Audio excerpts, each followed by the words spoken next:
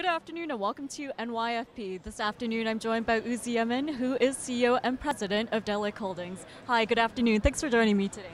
Thank you, Rami. Thanks for having me here. Well, first and foremost, your company is celebrating its 5th anniversary as a public company. Could you outline for the audience the operations of Delek Holdings? Absolutely. Delek US Holdings is a downstream integrated company. We own a couple of refineries in the southeast, one in Tyler, Texas, the other one in El Dorado, Arkansas. And we have 400 convenience stores that are being supplied partially by the refineries. Also, we have close to 1,800 miles of pipelines with several terminals. Through them, we sell to other people gasoline, distillate, and other fuel products.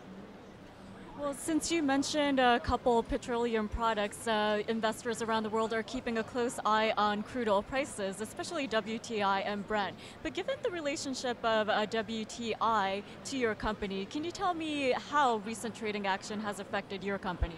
Absolutely. As a matter of fact, WTI, the trade WTI Brent was very beneficial to our company as we run in Tyler, Texas, mostly or almost everything WTI related crudes, and these crudes are being priced off WTI, which is traded in $20-25 discount to Brent. In El Dorado, a refinery we just bought 4 months ago, we're running 1/3 of it as WTI. Remaining will be heavier crude, mostly local crudes that are priced off Brent or some of Brent. But if you look at the total system, we're 2/3 TI and 1/3 Brent related.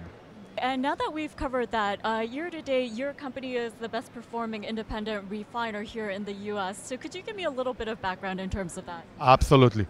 What we did during the downtrend of refining, we actually negotiated with a seller, and we during this year we completed an acquisition of another refinery. That's the El Dorado refinery. It's an 80,000 barrels refinery with a crude unit of 100,000 barrels.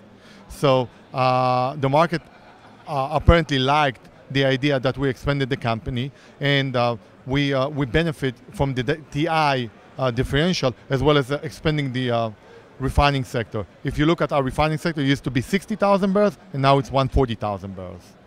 Okay, well, last but not least, before we wrap it up for today's interview, going into the rest of 2011, could you give me a short-term outlook for your company?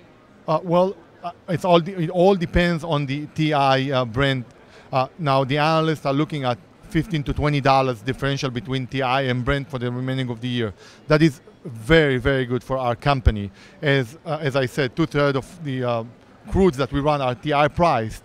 And if we look at the crack spread today, they are north of $30. Crack spread is the way we make money.